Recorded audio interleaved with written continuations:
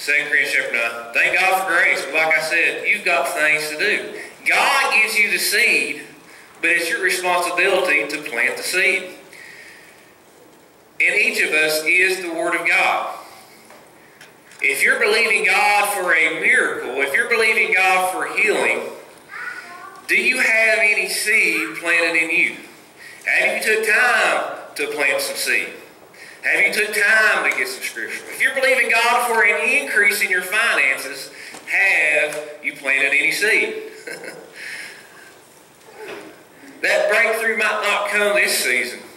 It may not come next season, but it's coming.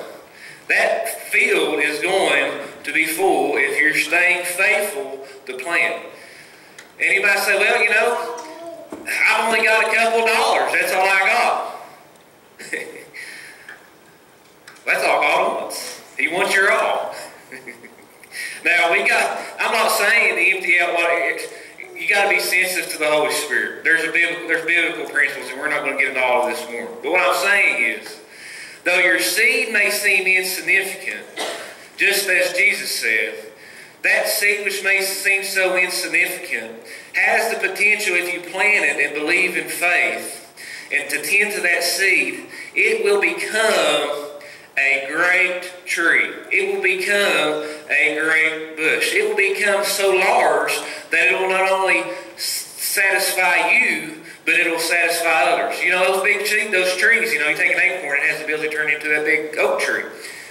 Well, it don't only provide shade for me, but it would provide enough shade for everyone in here. But it started off as an acorn. 2 Corinthians 9:6 says, "With this I say, he who sows sparingly will what? He'll also reap sparingly." That's a biblical law. That's a principle. Who in here is no good at math? Is anybody in here no good at math? Just admit it that they're not very good at math. Anybody? Sherry, you're not very good at math? I'm going to use an example. Thank you for volunteering this morning. Sherry, if you would stand up for me. Just stand up. If everybody give Sherry a hand for that beautiful. Isn't that? Now, Sherry, you admitted that math's not your strong suit. What's 2 plus 2? What's 3 plus 3? What's 5 plus 5? Thank you. You know, Sherry is, not very good at math. But yet, still yet, she knows some basics. And 2 plus 2 is 4, whether or not you agree with it or not. Whether or not you can even if you can't even add 2 plus 2, it still doesn't change the fact that 2 plus 2 is 4. It doesn't change that truth whatsoever. You can agree with it or you can argue with it all. The law of math says 2 plus 2 is 4. And 2 plus 2 always equals 4.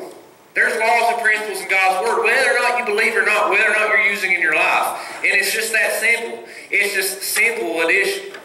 It's saying, I give and God increases. I give little, I get little in return. I give much, I get a lot in returns. It's simple addition. But he says, as I say, he who sows sparingly will also reap sparingly. He who sows bountifully will also reap bountifully. So let each one of you,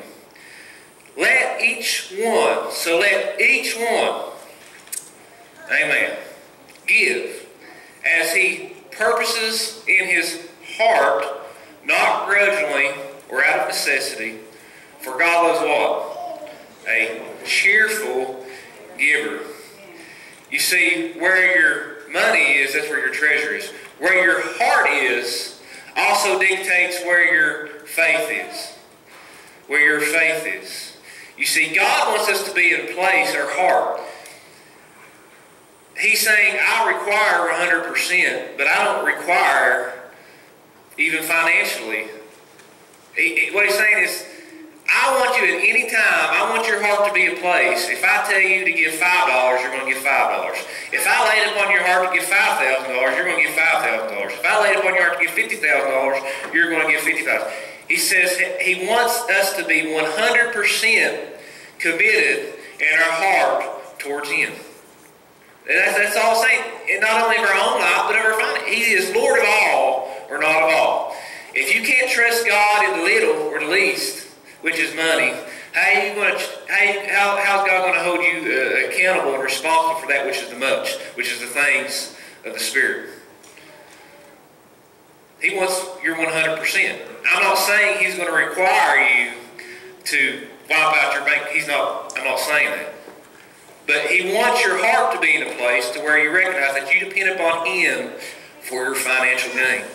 Your trust is not in riches of this world, but your trust is in the God, the Creator of this world and the universe. But let each one give as He purposes in his heart, not grudgingly, not or of necessity, for God loves a cheerful giver. He wants your heart to be in the right place.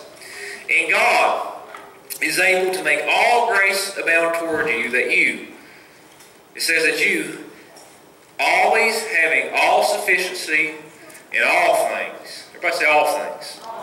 Amen. That's God's will for our life, to have sufficiency in all things. He just doesn't want you strong spiritually, but He wants you strong mentally. He wants you strong physically. He wants your health to flourish as well as your health to flourish. And He wants you to be strong financially as well, so that you have all sufficiency in all things, have an abundance for every good work. As written, He is dispersed abroad. He is given to the poor. His righteousness endures forever. Now may He who supplies seed to the sower, once again, the seed is word. The seed is also financial things. He provides that seed to you. You are where you're at because of God's grace. Once again, God's unmerited favor. Thank God you are where you are. He's provided you with that. Amen? Amen. I believe that. Now may He who supplies that seed to the sower and bread for food supply and multiply. Everybody say supply and multiply. Thank you. The seed you have sown. Now may the God supply, listen again, may God supply and multiply the seed you have sown. You have sown. You have sown. Thank God for grace. God gives you the grace and ability and provides a way for you to sow seed. He provides the seed, but then you have to sow the seed and increase the fruits of your righteousness, while you are enriched in everything for all liberty, which causes thanksgiving through us to God.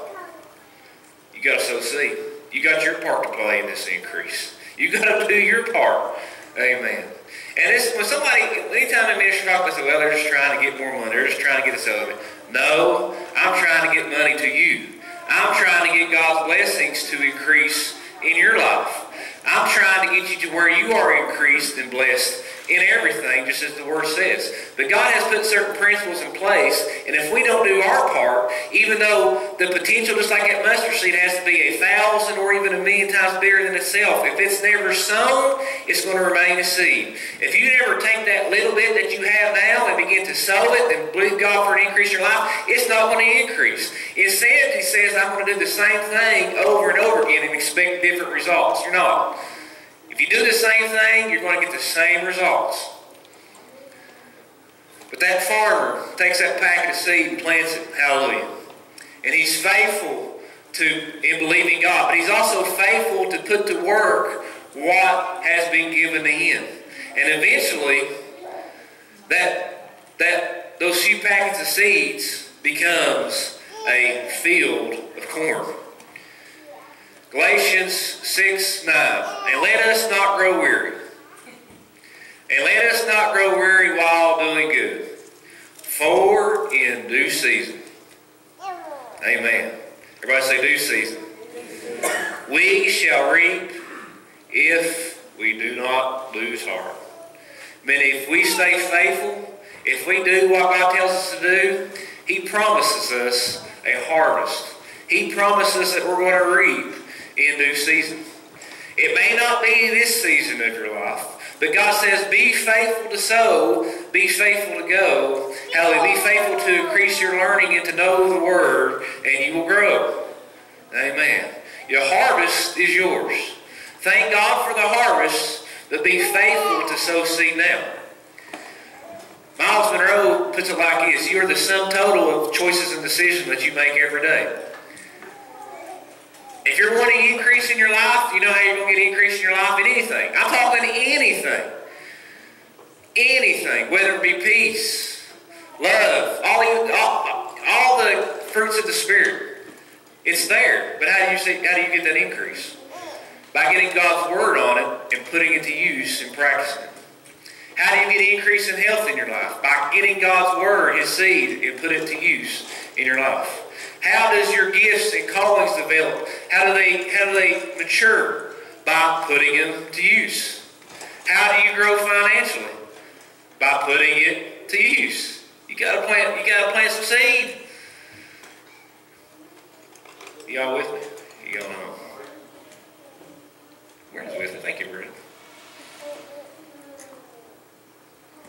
So many people are expecting an increase in their life, and they're not doing anything about it. They're not planting nothing. They're just saying, well, thank God,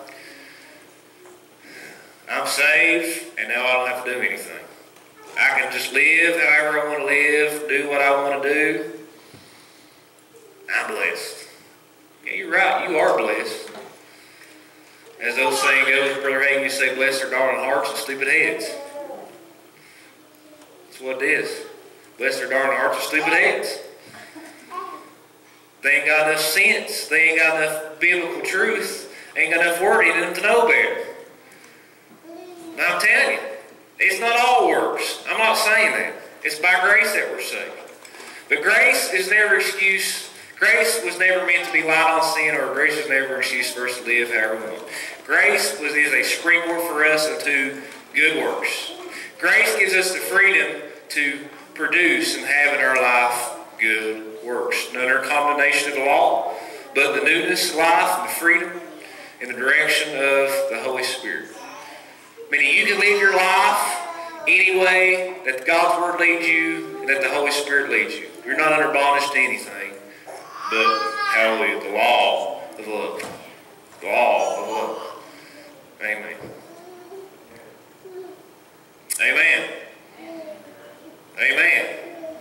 There we go. Amen. Amen. Hallelujah. Glory to God. Amen. Well, let's take up our tithes and offering. You got ours, Lisa? Amen. Hallelujah. Thank you. Amen. Hallelujah.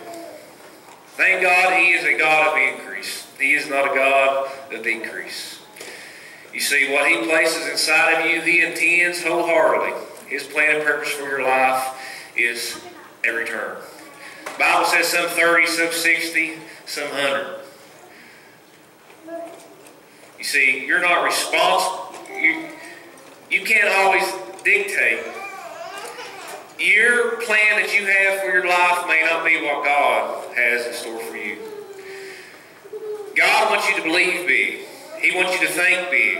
And He wants you to act big. Faith without works is dead.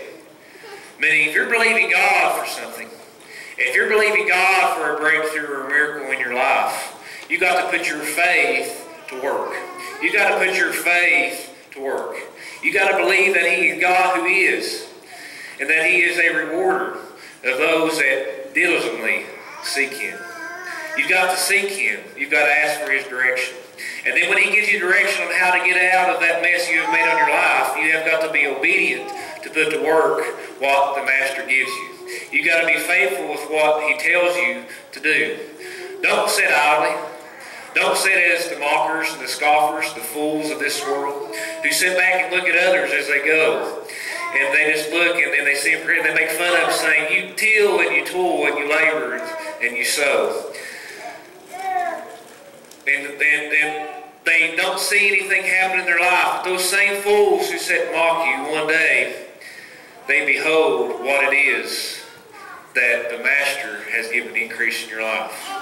Because then they begin to sing and they say, well, I guess we were the fool.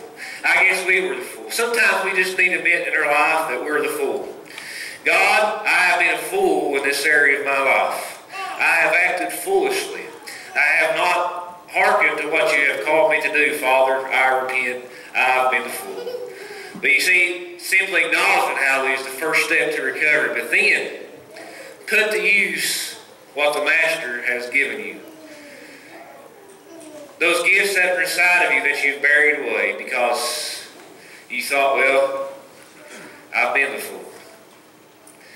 Those things upon your heart God has called you to do, and things God has spoken specifically in your life, and you've not done it because you've just been a fool. Repent. Repent. But amen. Go in grace. Go in God's love, knowing who the Son sets free is free indeed. The life that's in the past is in the past. But hallelujah, take it, stir up in yourself. And the direction God gives you is for your benefit.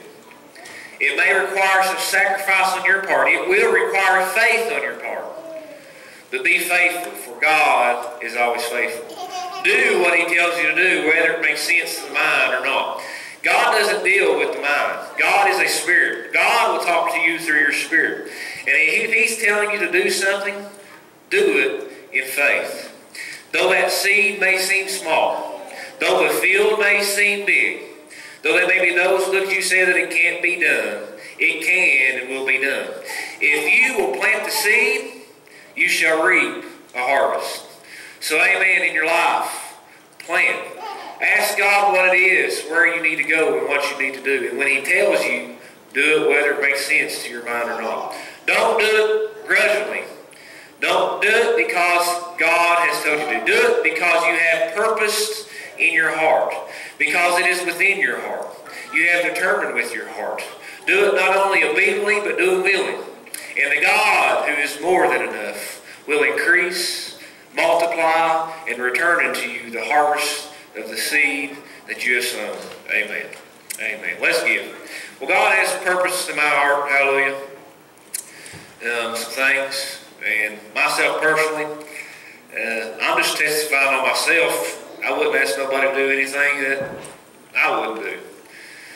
But God laid it upon me, my heart, and I got with Lisa, and we, praying about some things, and we're planting seed. Amen. I don't want to get too much detail about some things, but God's spoken to my heart, and one thing is on seed time and harvest, just seeking God on a few things. But just even what came out Tuesday night, this is a field for God's use. This is a field for God's work. And it's bigger than what we have. I look around, I see the church is not full this morning. But still yet, seed time and harvest. I believe in God for a harvest. A harvest of souls, amen. A harvest of souls. I'm believing it's much more than just financial. Amen. But you see, we got to be faithful in the little. Until we're faithful in the little, don't expect God to hold you accountable over the much. And I'm talking not only ministry, but also financially as well. So God said, you believe in for increase, so give more. Amen. So amen. I'm doing something, me and Lisa, we're in agreement on this. I'm not asking you, I'm just telling you what God spoke to me. God will speak to you in your heart. This is what God purposed for me in my heart and what we're doing. On a percentage basis, we're going to start giving more than what we've ever gave. Now, I say on a percentage basis. I'm not saying on a monetary basis. I've made more than what I'm currently making, just being honest with you. But on a percentage basis, we're going to start giving more. Ain't that right, Lisa? Amen. And we're in agreement. And that's what God says. I came to Lisa and I said, God spoke some things in my heart and been showing me some things on increase. I could do it on my own, but God told me not to do it. It's not just for me to stand in some faith. This is me and you. So we took some time. I took one page. I had about 5 pages of scriptures. But I said, Lisa, just for me and you, I did my best in this one and still had to break up my Bible on a few things. I said, I'm not doing this because brother so-and-so can do it. We're not doing this because somebody else is doing it. I'm doing it because we're going to do this because the Word says to do it. Because we're believing. If we're believing for an increase, then we have got to put our faith to work. Well, so this is me, Lisa. I'm just sharing this with you. So I mean, on a percentage basis, given more than what I've ever gave. Hallelujah. And why am I saying this? I'm saying this because you will see my life. You will see my Lisa's life. We have been blessed. Hallelujah. We don't like it. Even Lisa says, you know, is this wrong for us to do this? Is this stingy? I said, no, this is not stingy for us. This is just the abundant life. This is just not walking in partiality of God's blessing. I want to walk in all of God's blessings. It may seem stingy to you, but no, I just want what God wants for me. That's not stingy. For me to enjoy what God wants me to enjoy is not being stingy. That's just enjoying life. That's enjoying the abundant life. So I said, but seek God out. Amen. If you want an increase, don't look at your decrease. Put that which is little to work. Put it to work. And then put it, how you do it, in faith. But I'm telling you this, the reason I tell you, because I'm very private about things, about these things, but I'm not doing it to brag either. But you will see the increase. Though the field may look empty now, you will see the results. And it's in God's timing. It's in due season. But hallelujah, we're planning, believing God for increase, not only in our life, not only in our personal life, but in the ministry as well. Amen. Hallelujah. There I say amen. Amen. Well, if you got your seed, I want you to get out. Let's take a burden, tithes and offerings. Amen. Thank God for increase. You see, that is faith. The substance of things hoped for. It's the evidence of things not seen. Amen. Hallelujah. Amen. Hallelujah. Brent, you guys come up and see. Well, I'm a little longer than I intended, but that's just the way it goes sometimes. Amen. Hallelujah. Glory to God. Will and Kevin, you guys take up the offering today. All right. Say this with me. I thank you, Father, that you have blessed me, so I give. I give because I love you, want to be obedient to your word. I give willingly from the heart. I give because I want to fulfill the Great Commission in this world. My desire is that the good news of the gospel of Christ be preached in the entire world. And I give in faith. And I thank you, Father, for the return of my financial seed is sown. In Jesus' name, amen. Everybody shout out increase. Increase. Increase. Increase. Amen. Not only in your spirit, in your soul, and in your body. Hallelujah. Increase in your life. I believe that increase. Our God is able to do exceedingly abundantly above all that we ask or think. But you see, it is according to the power that's at work within us. The work that's in each and every one of us. I know we're out in the middle of nowhere here. I can see things. But amen, I choose not to look at things through the sight of the mind. But I look through things and I see things through the vision, hallelujah, of faith. And I believe that God is a God of more than enough. He is a God of increase. And hallelujah, He's not going to only bring increase to my life, but if you're obedient to the word which He speaks to your heart, it'll increase your life. Regardless of the economic situation of the country, of your nation, of your county, no matter where you came out of, hallelujah, no matter what your background is, faith moves God. Smith Wheeler said there's something about faith that'll cause him to pass over 1,000, 1,000,000 people just to get to that one person, hallelujah, and anoint him, hallelujah. Hallelujah. Our God is a God of faith. Amen. Y'all stay with us.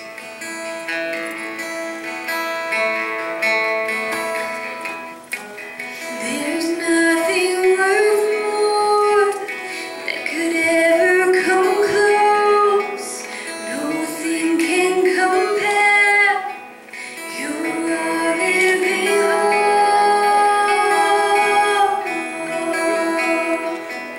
Your presence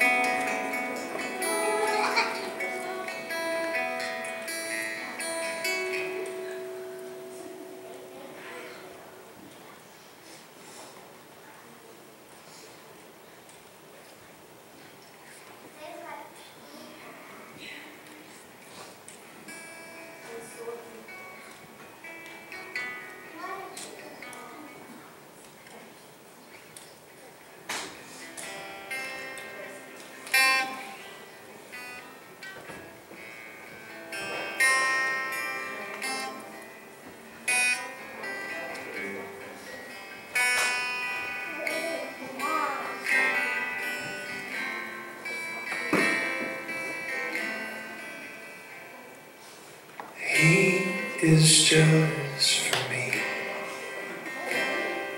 It loves like a hurricane out of my tree, bending beneath the weight of his wind and mercy.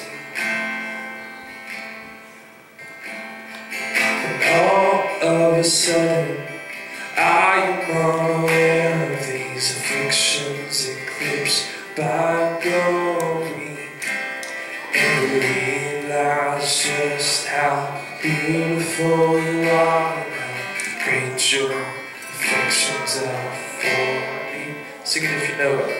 Know how he loves us all.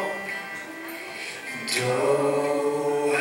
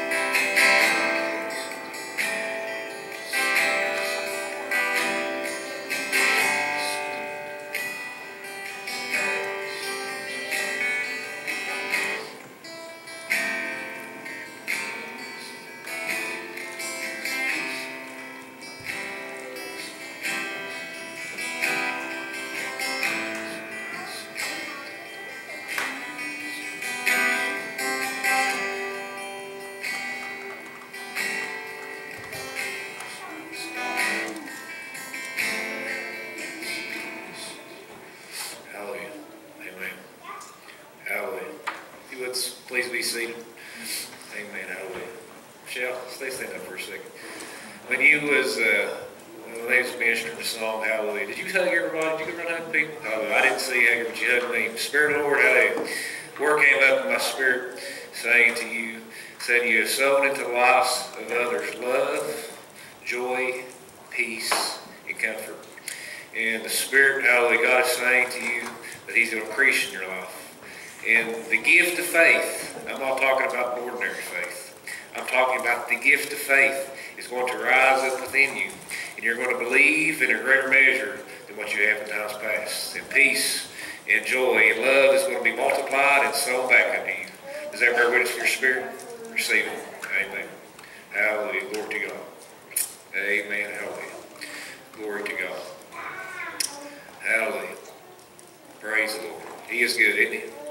Let's all stand if you would. Hallelujah. Amen. Glory to God. Hallelujah. We thank you, Father.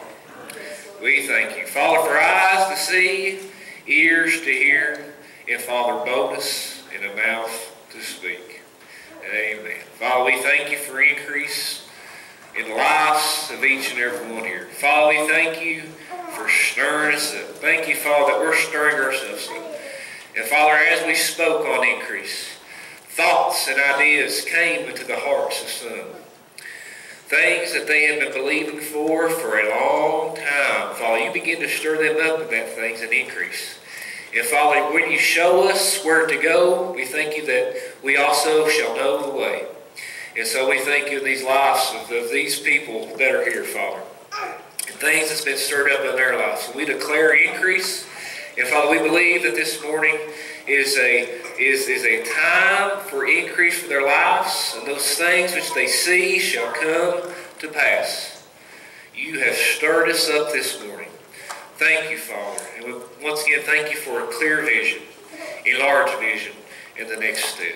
And I thank you, Father, that Father, we are a body of leaders. That, Father, we are kings, queens, priests, and priestesses unto you. Father, you are the King of kings and Lord of lords. And, Father, we are those kings that you are king over. We are those queens, hallelujah. Father, we do not glory in ourselves. Father, we do not boast in our own works. But, Father, we're boasting in you, the giver of strength, the giver of gifts. You are the hope in which, Father, we thank you that you have given us and inspired us to give to others. And, Father, your word says, give, and it shall be given unto us. And so, Father, we choose this day to give and to sow in a greater measure into the lives of others. We purpose in our hearts, and we thank you for showing us how to increase into the lives of others. And we thank you as we give, Father, you're giving back to us. And Father, we thank you that the blessings which you are sowing unto us, giving us, are so great that there will not be enough room to receive it. I thank you, Father, that there's leaders here. They are, each one here, Father. We are not a church of simply disciples. We are a church of leaders. And Father, we bring up other disciples. And Father, we train up other leaders here, Father. Each of us, leaders. And we thank you that we are leading. We are examples. Father, examples. Amen. Yes, examples. A city on a hill, a light which cannot be hid. Hallelujah. We thank you for that confirmation. We thank you for confirmations in that. The light, the glory, the increase. Father, in each and every one here. And Father, we ask that you send laborers. Father, those that are supposed to be here. There will be those, hallelujah, that may not understand. But we thank you for those who do, and those who will, and those who go. Send laborers, quicken and speak to hearts. Those that, Father, share in this vision, who are supposed to be part of this vision. Thank you for stirring them up, awaken them so that they can see that there is much to be done. And that, Father, you're not done with us, not only here, Father, but everywhere. Father, oneness, unity spring forth, Father. We thank you for all these things. In Jesus' name, amen. Hallelujah. Hallelujah. Glory to God. Amen. Ears to hear and eyes to see. Amen. Thank you, Father, for showing us what we see not, teaching us what we know not, and preparing us for what you have prepared for us. Well, I'll get through covenant one day, maybe, Lord willing. Amen. Hallelujah, hallelujah. Well, Arnold Denver will be with us next week. And then I just make some plans the week after that. Lord willing, we'll talk some, preach some on the new covenant, and then we'll do communion. How's that sound? Amen. Hallelujah, hallelujah, hallelujah. Everybody say increase. Increase. Believe it. Believe it in your life. God is going to begin showing you things. I believe that. He has this morning even some things. I was praying out of my heart. Hallelujah. God showed you increase. God showed you some areas in your life that need increase. And God has showed you some things in your life that you know you need to be doing. It's not going to happen until you start taking the step of faith. Until you learn to not walk in the past, but walk in the present. And you start putting to work that which the Master has held you accountable for. Put it to use. Don't hide it in the ground. Put it to use. Put it to use. Hallelujah. Amen. Oh, he is good. Anything else? Does anybody need prayer? Hallelujah. Does anybody want us to get in agreement with you this morning?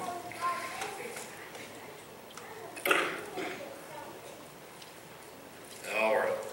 Well, Lord is good, and His mercies endure forever. Amen. Thank you. Appreciate each and every one. Love each and every one of you. Stir yourself up, and so. Amen.